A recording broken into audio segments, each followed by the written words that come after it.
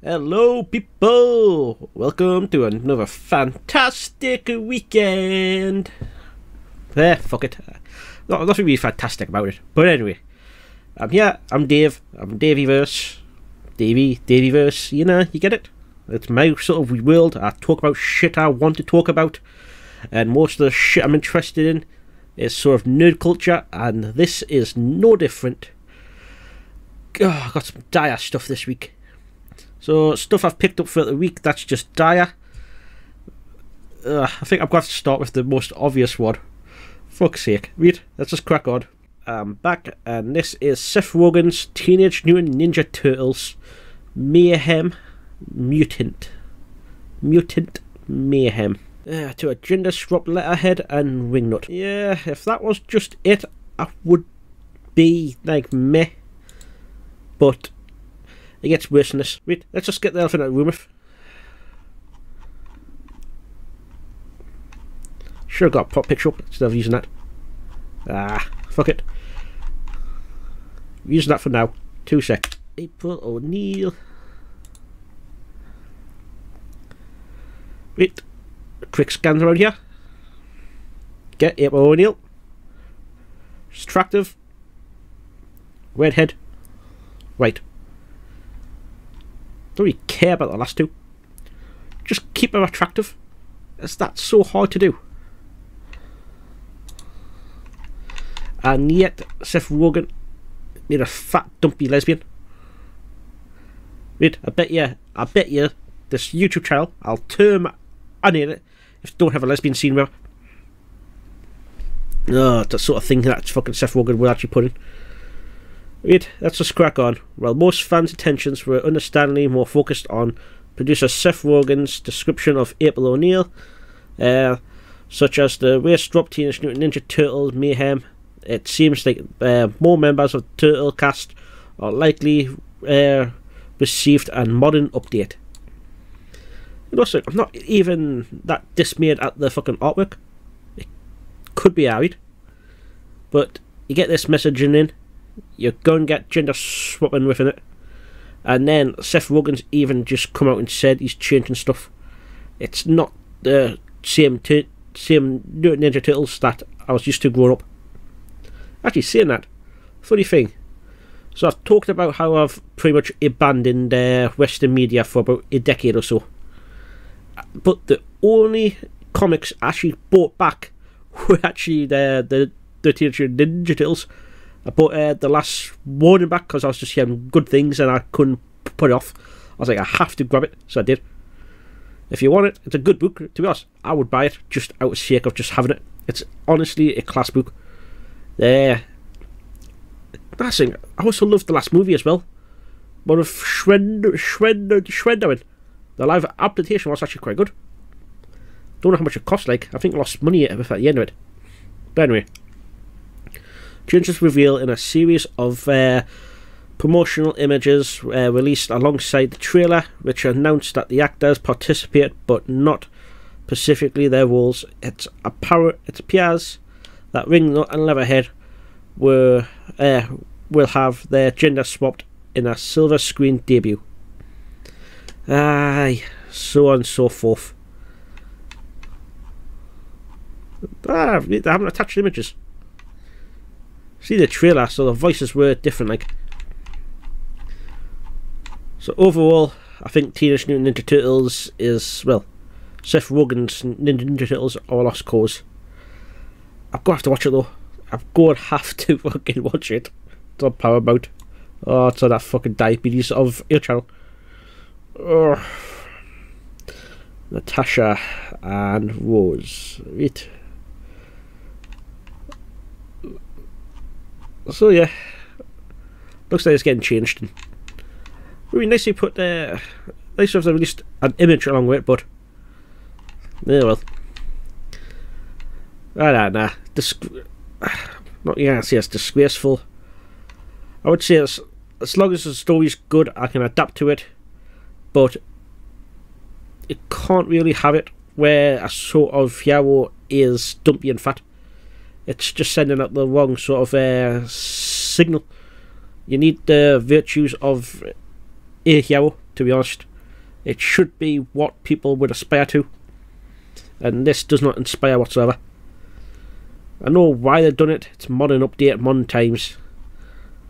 Wingnut, Leatherhead, honestly, couldn't care less. They're monsters, they're mutants. So, race swapping, gender swapping, well, it can't be a race swap, a fucking gator and a fucking bat butt. You know. So, yeah. As long as the story's good, but I'm going to have to watch it for, one, it is the Turtles, and two, it's got to be a disaster. I'm just going to have to watch it. But, what do you guys think? I'll catch you in the next one. Peace. Hello, people. Wait, I don't think I've done a Harry Potter one in a while. I think it's been a few now. So, there's talks of a TV show coming out. There's talks of redoing the movies. Just had Hogwarts Legacy. There's rumours that they're actually starting Hogwarts Legacy 2. Who knows? I'm still waiting for it to be on a Steam sale. I'm cheap. I'm just a cheap bastard, basically. But anyway, Harry Potter star Evelina Lynch says she wishes people would just listen to J.K. Rowling. So, she is Luna, I believe. Well, yeah, Luna Goodwood. I thought it was. And she spoke out about J.K. Rowling before having her back, while the other three kids, Radcliffe, Grant, and Emma, have all basically slammed J.K. Rowling. What's of here has sort of stood up for her, but I think she stood up for her in like 18, 19, and she got slammed down for it. I'm glad she's coming back out. She's getting the courage to speak up about this sort of thing. It's honestly what I sort of needed to do as well. I wish I did it sooner. Hell, even if 2 or 1 person listens to this, I'm just happy. So, yeah, I think more people need to speak out about this. If I can at least talk to 1 person, that's totally fine by me. I'm not just shouting into the ether now. I'm shouting into the ether with a possibility of someone actually listening, so I'm happy with that. But anyway, the Harry Potter star jumped into the defence of J.K. Rowling. For years now, the author has caught controversy with her views on transgender rights. Like I've stated dozens of times now, J.K. Rowling's views on transgender rights are the norm. She wants to protect women's spaces. It's what I want to do. I want to protect women's spaces. The only difference between me and J.K. Rowling is I also want to protect men's spaces, but J.K. Rowling wants to let women in them spaces. I get where the argument was coming from. She was arguing the saying that these sort of men's spaces, like popular places like what's that club called in Parliament? They've got like a men's drinking club and stuff like that, and St Andrews Golf Resort, where we're saying that powerful men go to these places and they make decisions on the country. And basically women were excluded from this, as they were for men only social clubs. I got an argument, but the whole thing then came down to, well, why can't women just enter these spaces in the local fucking community, like the gentlemen's clubs and that? And it's just ruined men's culture. We do need time away from broads, and basically the chickens come home to roost. But I still stand by the views that women should still have their own spaces away from men, and that does include transgender men. Not transgender women. How does this work? If you're a transgender man, is that a woman that's meant to a man, and transgender woman is a man that's meant to a woman? I think that's how it works. This is how I'll touch about this bullshit. Oh, it's all fucking newspeak. Yeah, 1984, you know. Wait, so they're changing more than just gender, they're changing the language, for fuck's sake. Hear how my head works at times. Read. And apparently they started in June. It started way before that. She called out an article using the phrase "people who menstruate." Hell yeah, that was stupid. Who menstruates? Come on. We all know it's only one type of person. Women. This tweet divided Twitter users. Well, if you're using Twitter, that's sort of your own fault. I only sort of adopted it just for promotion. So let's just crack on where she actually steps in. Now that Luna Lovegood star Evelina Lynch has shared her views on the matter. At the time, Lynch deleted her social media accounts after saying, in response to J.K. Rowling's initial comments, it's irresponsible to discuss such a delicate topic. That said, as a friend and admirer of Jo, I cannot forget what a generous and loving person she is. That's it. You got fucking threats and fucking harassment for that? That's nothing. That's milquetoast. I mean, I don't necessarily agree with it. We do need to discuss it, but at the time I probably might have thought the same, to be honest. Given how I just started this new, because we need to talk out about this. But Christ almighty. So all she's saying that she's a friend and that she's not a bad person, and she wants to stick her head in the sand. And people forced her to delete her social medias for that. My God, Twitter's stupid.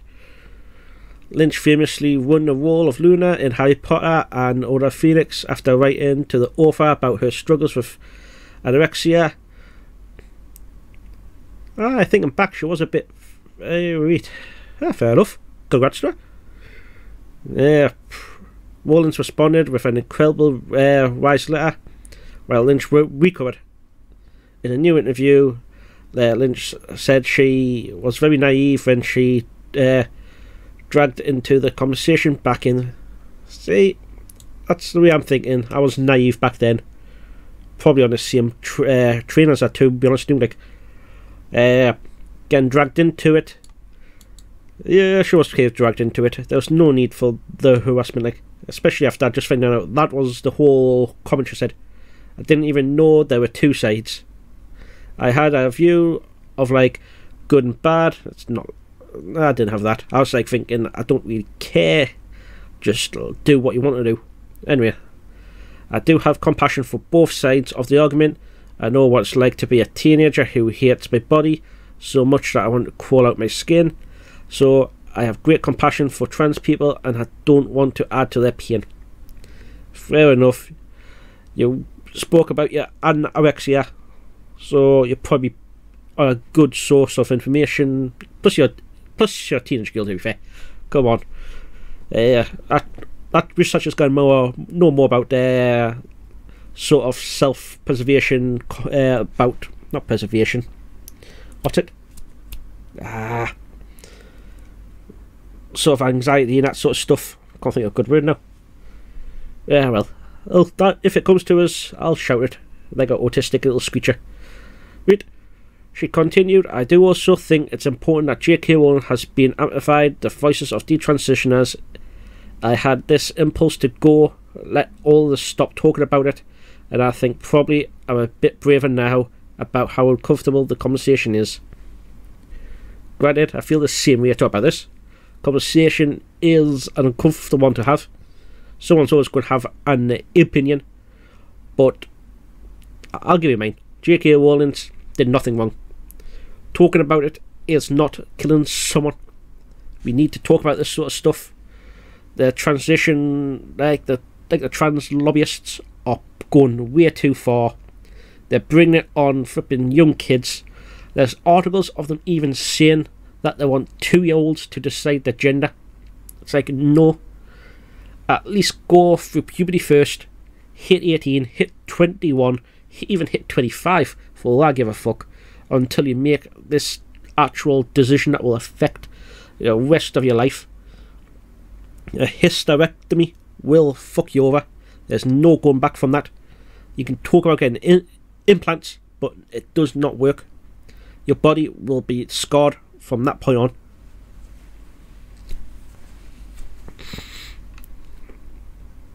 Lynch said that she was surprised by the continued backlash against Rowling, especially when she wrote her essay.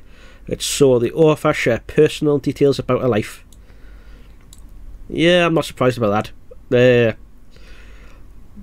The retarded left are just going to be the retarded left.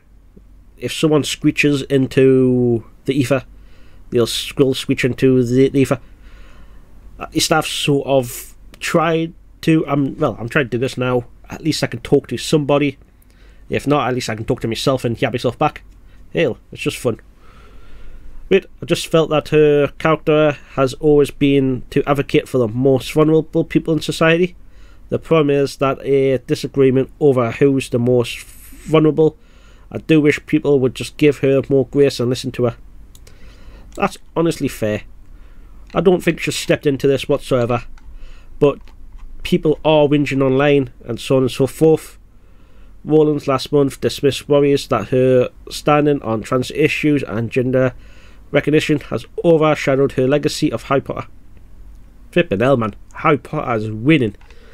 The expanding Harry Potter world in both America and the UK.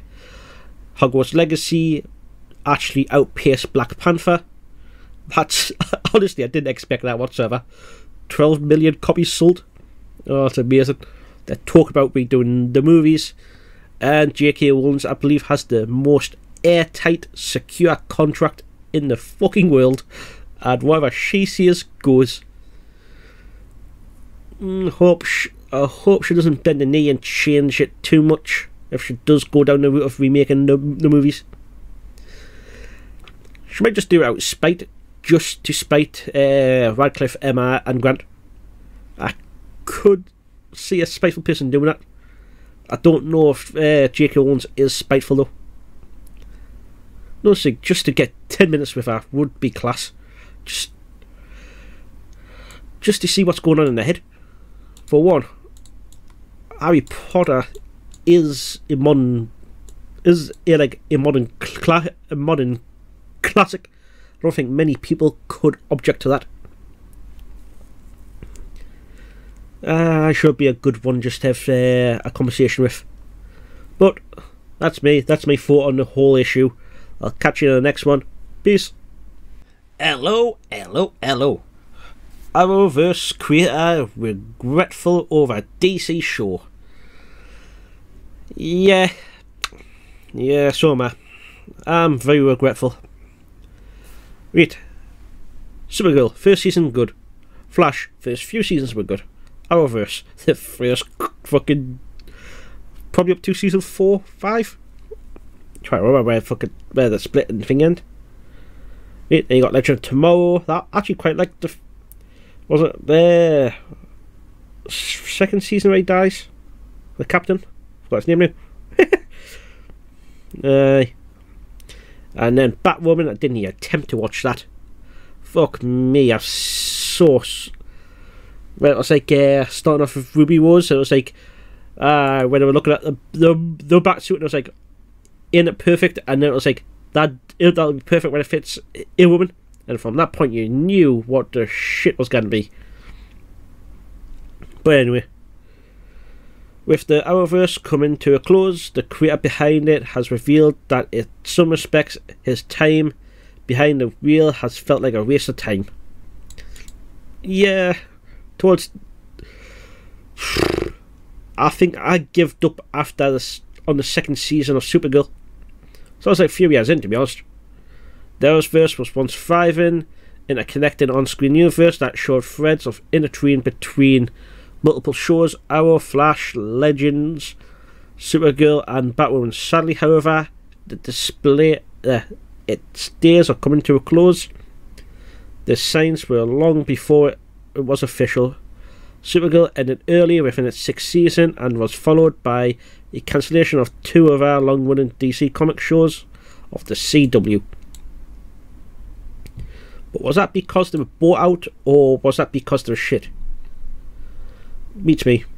In turn, after roughly a decade of having worked on the massive adaptation of the DC Comics legend, the hard work was not bear any fruit. The hard work was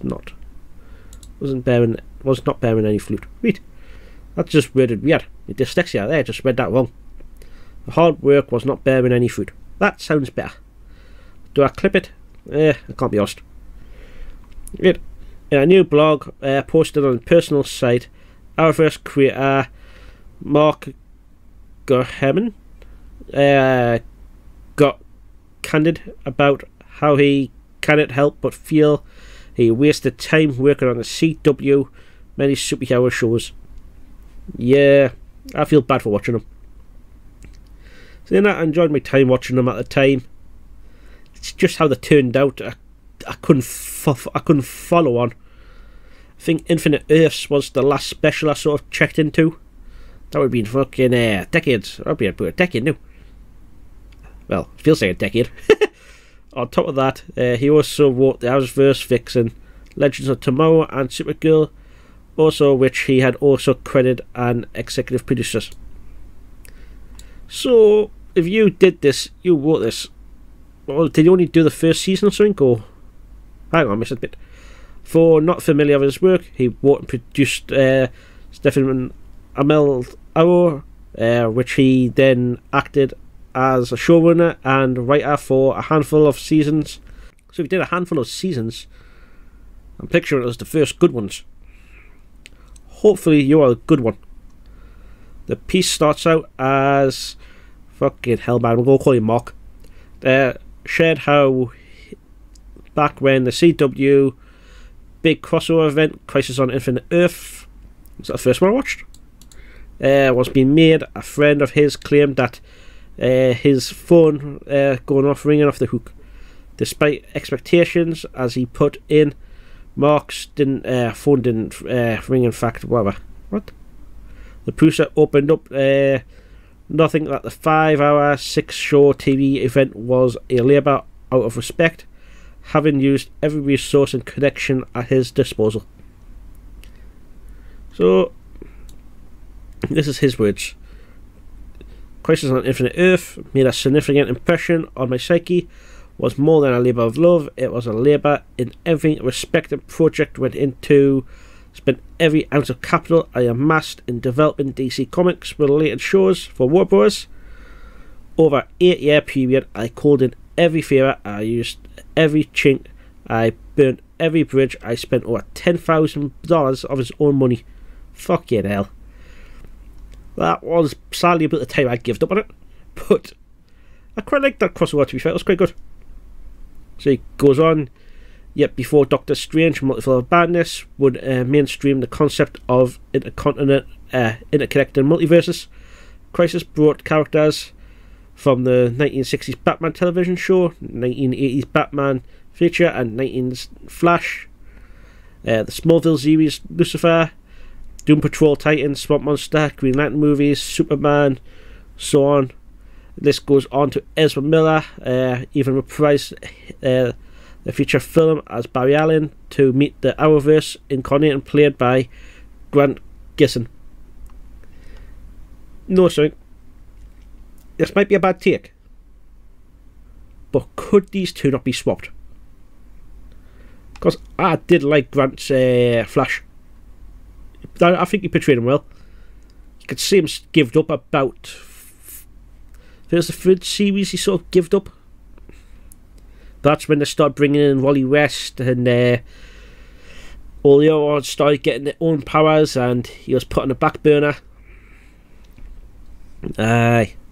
He then clarified his intentions that the words isn't to belittle Crisis on Infinite Earth in the slightest, and he feels deeply grateful for the response of fans. Fair enough, mate, you did good work, to be honest. Yet, I do not mean to belittle whatever. I've just read that, basically.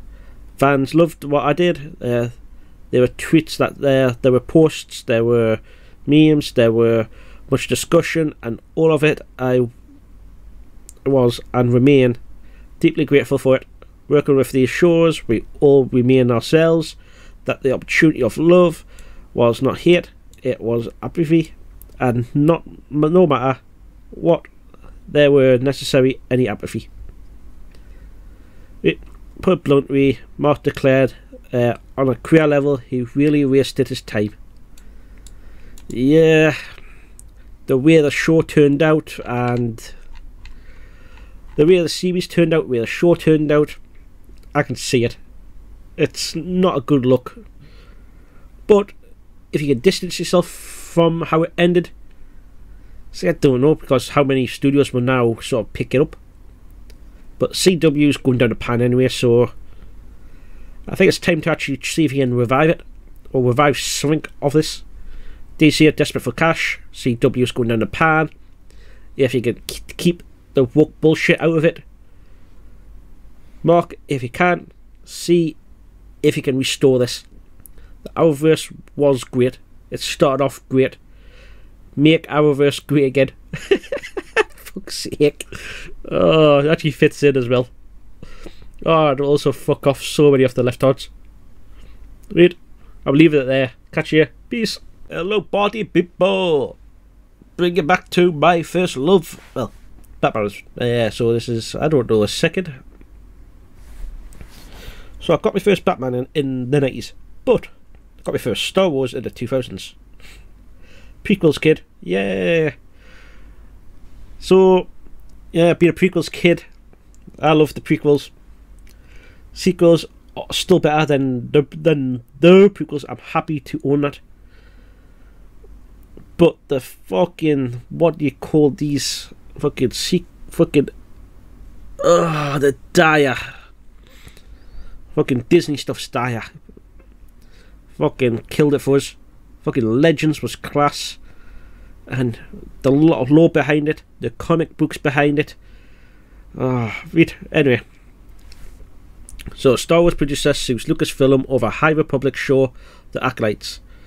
The Star Wars produced Carrie McCarthy has filed a lawsuit against Lucasfilm over her engrossed firing for the upcoming Disney Plus show, The Acolytes. Yeah, so I've heard about this. She basically got shafted. There was 2 job opportunities. Was it Paramount? Or Apple? Or Amazon? I can't remember. Basically had an opportunity to work on something else, and she chose this. They canned her after a few weeks. She tried to go back to the other one, and the other one basically she lost the opportunity. So sort of hitting home this week, like little personal background. I was offered a job, took it. Then I was being a bit greedy. I tried to push for some more money. My place offers more money to stay, so I was being cheeky. I took the cash. Then I tried to push for more cash, and they basically turned around and said no, they can't do it. So I'm now stuck. By fault, I own up to it. Would have been nice if the fucking agency told us that I didn't get the job. Like, I was waiting there all week, and I had to give them a phone call. But anyway, not the point.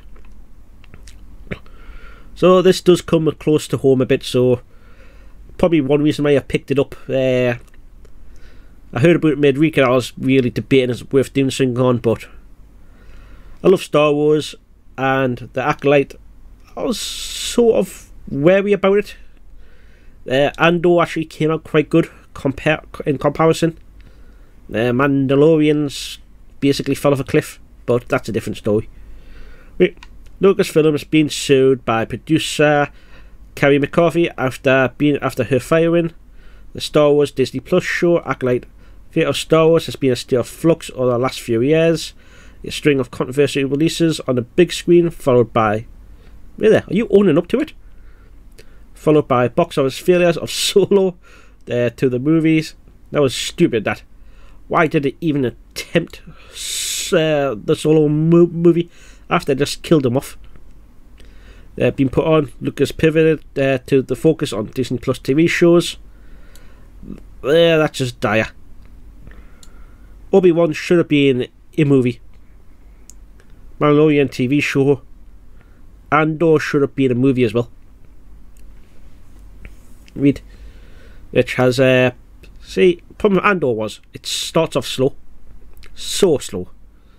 I think that's because the movie script was what it was. They could have slowed the movie into it and made a 2-hour feature. And then there's just bits where it drags because they had to add extra stuff in. Which have proven remarkable, successful. What? such as Mandalorian, Obi-Wan Kenobi, and Andor, which have proven remarkably successfully. No. What the fuck? The Mandalorian. It's good. Successful because of Baby Yoda. I agree with that.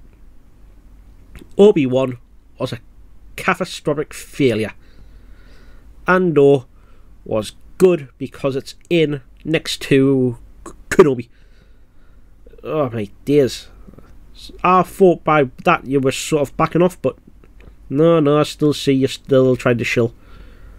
But even though they had their fair share behind the scenes drama, a number of changes to direction, one of these affecting the TV show, the Acolytes had been led by Lucasfilm being sued.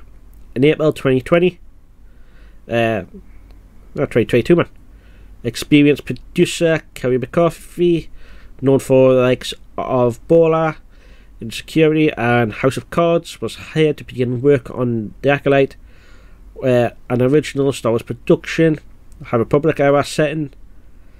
I don't know about that. Right.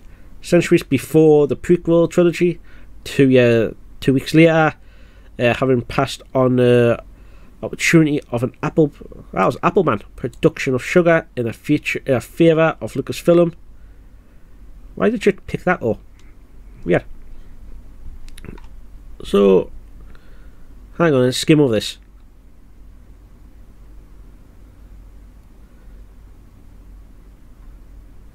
Right. So, she's basically passed over the job because she would have to relocate and she didn't like it. So, is that actually suitable grounds? I mean, a job's a job, so I guess if she only had the one option, she would have took it. So, Disney in the wrong here?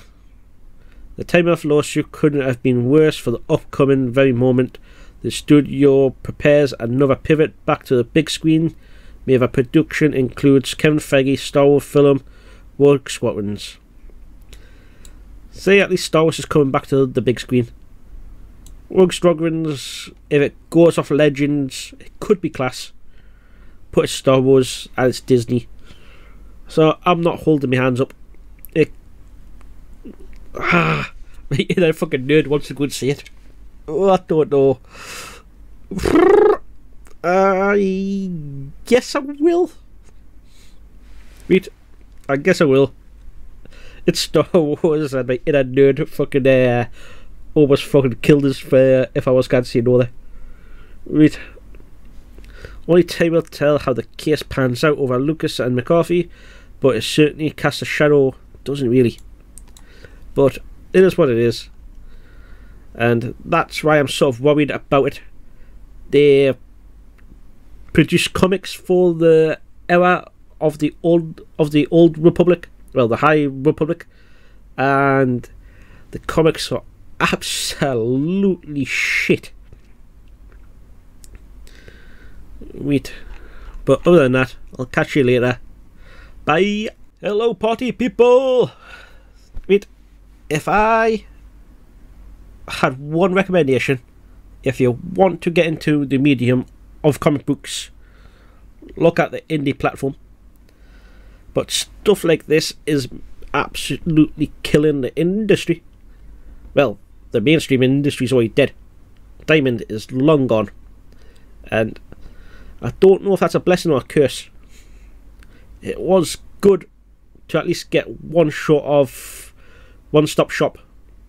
But the monopoly of the idea always is a bad idea.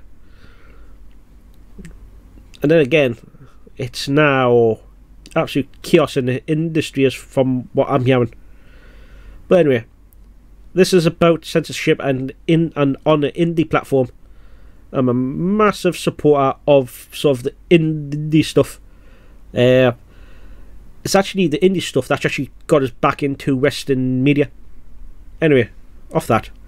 After having trouble with Indiegogo, shadow banning nearly every Comic Gate related project using the platform, Crowdfunder bans Private America and plans to ban all other Comic Gate related projects. Well, don't use that no more. see, Indiegogo does still allow you to do it. Even though they are shadow banning, they still allow you to put your comics on it. But Crowdfunding now, I'm guessing, is a no-go site. Like GoFundMe. Just stay off them. I've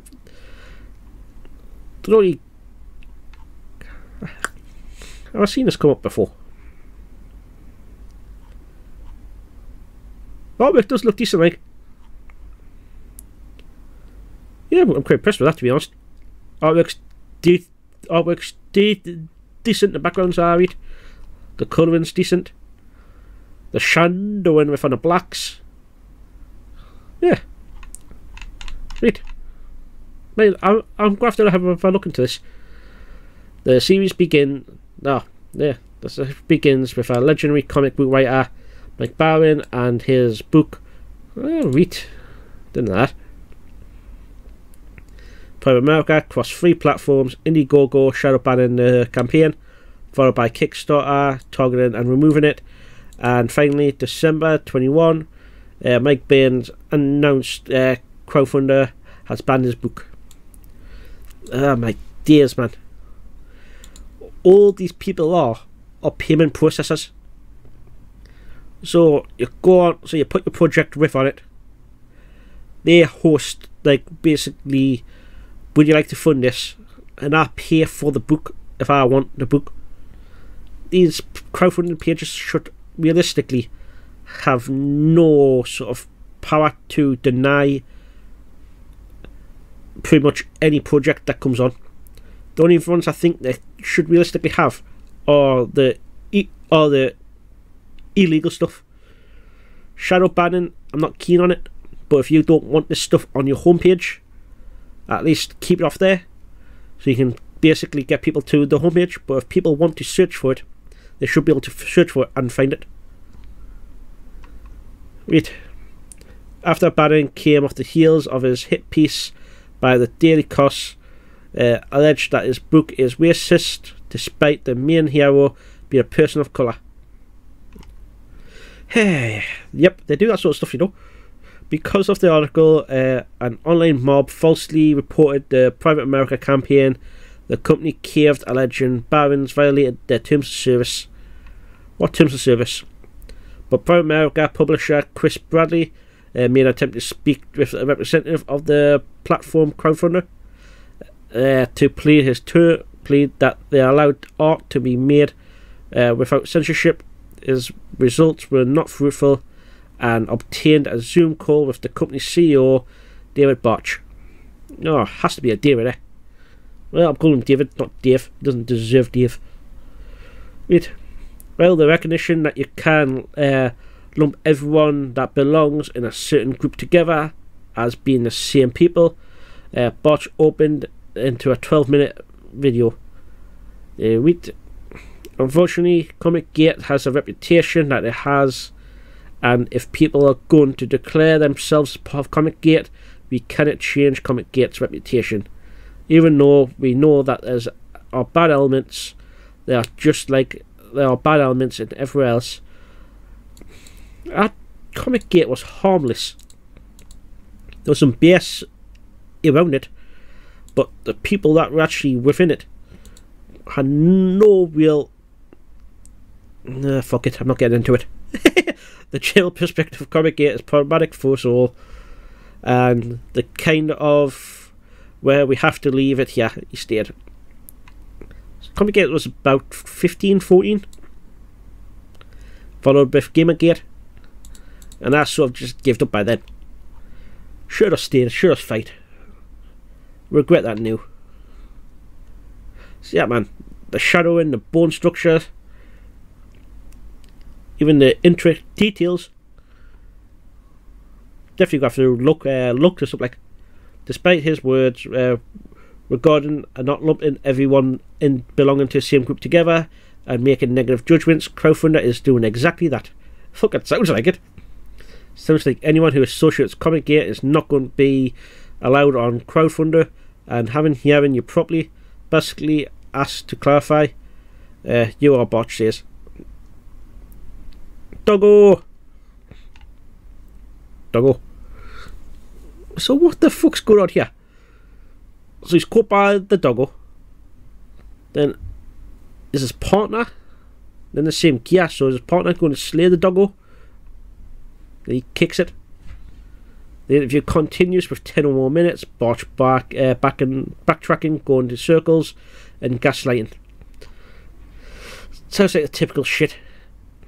You think it's wrong to expose crowdfunder bigotry in the owner own words. I do business with vipers. Fair enough. Don't do business with vipers. And so on and so forth. But hey, I'll leave it there. So crowdfunder is a no-go now. Indiegogo is still probably the best of the worst cases you can have. I still support a few indie comics on there. I'm happy to see the whole indie comic things as well. Has also been sort of died with people putting fake ones out there where they've just basically been cash grabs. But this doesn't look like a case. There's other ones where I've supported and doesn't look like a case. I think Eric Jurai with Ripperverse probably did the best thing, but I know people don't have that sort of fun. I believe he put 200 grand of his own money up for that, and I'm fucking grateful it paid off for him. But I'll catch you in the next one. Peace. Hello, thanks for watching. If you'd like to see more, watch more. If not, at least like, comment, subscribe. It helps us out. Appreciate it. I'll catch you in the next one. Peace.